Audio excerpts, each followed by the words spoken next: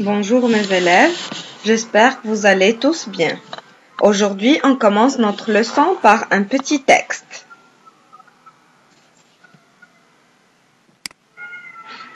We have un dialogue entre Marc et Simon. Marc, tu viens avec nous? Nous allons jouer au football. Tu viens avec nous? Nous allons jouer au football. You come with us? We will play football. Non, je ne joue pas au football. No, I don't play football. Marc, peut-être attends-tu quelqu'un? Maybe wait for someone? Simon, non, je n'attends personne. No. Marc, tu ne veux plus être notre ami, on a compris. You don't want to be our friend anymore. We understood. One more time. Tu viens avec nous? Nous allons jouer au football. Non, je ne joue pas au football. Peut-être attends-tu quelqu'un? Non, je n'attends personne. Tu ne veux plus être notre ami, on a compris. Here, on remarque, on a plusieurs phrases négatives. We have a lot of sentences in the negative form. What is the negative form? La phrase négative est utilisée pour dire le contraire. We use the negative to say the opposite or to express that we are not agree. On y trouve des mots de négation, some negative words, ne pas, ne plus, ne aucun, ne rien. We will explain each word. OK? La phrase négative est utilisée pour dire le contraire. We use the negative to say the opposite or to express that we are not agree. La négation. This is the first rule. Then we use the sujet, the subject, plus ne, plus the verb, plus pas. Like, je suis étudiant. I am a student. If we want, this is in affirmative form. If we want to say it in the negative form, we will say, je ne suis pas étudiant. I'm not a student. Je suis étudiant. We use the subject like in the rule.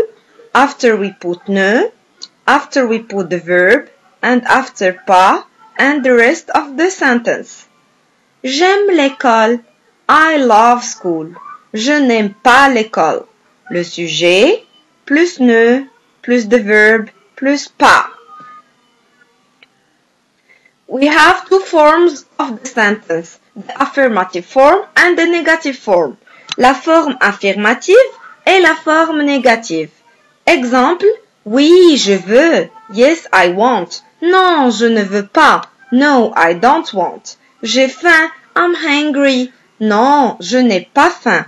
I'm not hungry. Quelques exemples. Another examples. Je ne comprends pas l'exercice. Tu ne joues pas du piano? Il ne lit pas le livre. Elle ne va pas en ville. Nous ne regardons pas la télé. Vous ne prenez pas le train? Il ne voyage pas en bateau. Here we have another forms of the negative. Okay? We have ne pas. We explain it. Ne pas means not. Ne que means only. Ne plus, no longer. Ne jamais, never. Ne rien, nothing. Ne personne, no one. Ne guère, hardly. On va voir des phrases. Some examples. We have here, je ne veux pas. In red, you will see the negative word. Okay? Here in red, we have the negative words. Ne pas, je ne veux pas, I don't want.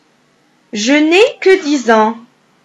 I'm only 10 years old.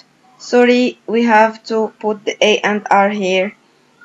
Okay? Je ne veux plus jouer. I don't want to play anymore. Ne plus, je ne veux plus jouer. I don't want to play anymore. Ne que, only. ne plus, anymore. Always we use the same rule. The subject plus ne plus veut or plus any verb plus the negative word. Je ne vais jamais au restaurant. I never go to the restaurant. Je ne vais jamais au restaurant. Je n'ai rien.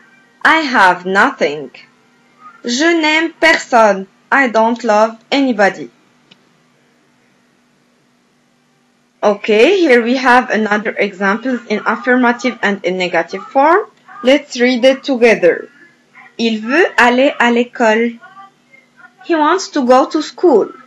In the negative form, we will say il ne veut pas aller à l'école. Look with me here. Always we have the subject plus ne plus the verb plus the negative word and the rest of the sentence. Okay? Il a besoin de savoir lire et écrire. Il n'a pas besoin de savoir lire et écrire. J'ai encore faim. Je n'ai plus faim. The negative words in red. Il mange toujours des bonbons. He eats always sweets. Il ne mange jamais de bonbons. He never eats sweets. J'ai tout compris. Je n'ai rien compris. Il connaît tout le monde.